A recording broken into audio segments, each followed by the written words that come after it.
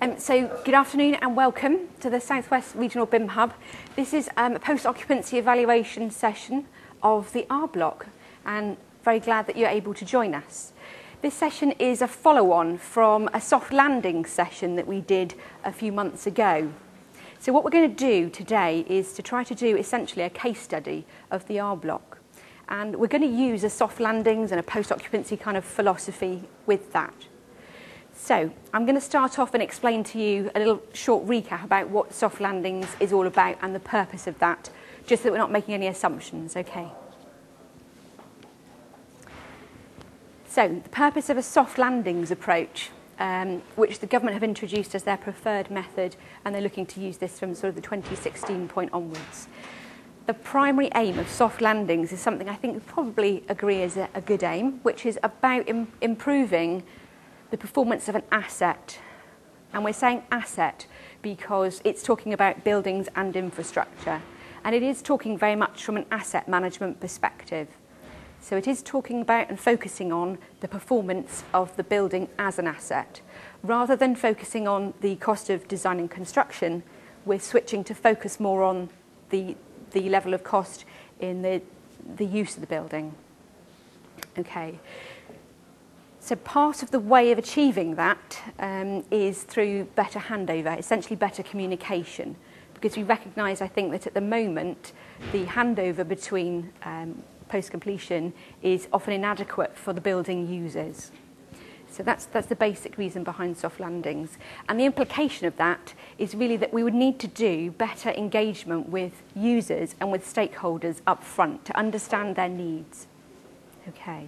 So these are some of the really basic principles. Soft landings in 5 seconds flat. One element of a soft landings approach is a post-occupancy evaluation, which is what we're going to look at doing today. And the purpose of that is to essentially optimise the design, focusing on how the building is being used. And this will mean looking at the benefits rather than the features. So a good example of that would be specifying a wind turbine for a school.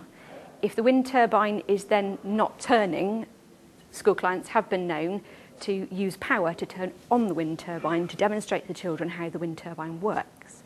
Well, so we need to be really clear about the purpose of the wind turbine before we look at specifying it. Is it for the use of generating power, or is it really to demonstrate what we can do to the students? So this is about specifying the benefits, the added value to the client, rather than the features of a building. The implication of soft landings is it will mean designers staying in touch with a building for longer, and that's up to sort of 3 years post-completion, to ensure that optimisation process can happen.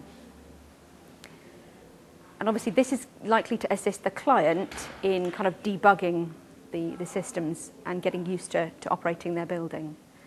So it's useful really that the team stays together and stays in contact, and that's useful for us as designers in getting feedback about how the buildings are operating. So that's what's going to be really useful about today.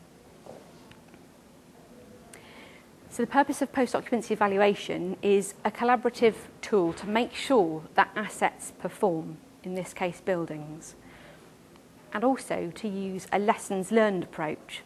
So part of the purpose of a post-occupancy evaluation is that it is open and that it is used in future projects. We've already seen that in the US. There's one case study regarding a hospital that they've used a soft landings approach on, and that's openly available. And you can also see some more case studies. For example, BISRI have published some within schools, and the MOJ have just literally published something available within the BIM task group's website. And these, both of them, the case studies, really show the benefits that are accrued for the client when using this approach. So that would be really useful to have a read through. So what we're hoping to do today, rather than use a formal post-occupancy evaluation, which there is a pro forma available, we're going to use an informal approach and just have a really good dialogue about how the building's performing in use. Okay.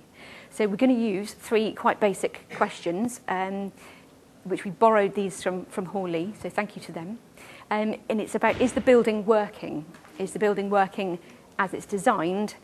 And how can the building work better? So what we're going to do in order to enable this is to get each of the different panel members here who've kindly agreed to speak today to explain their perspective on the building.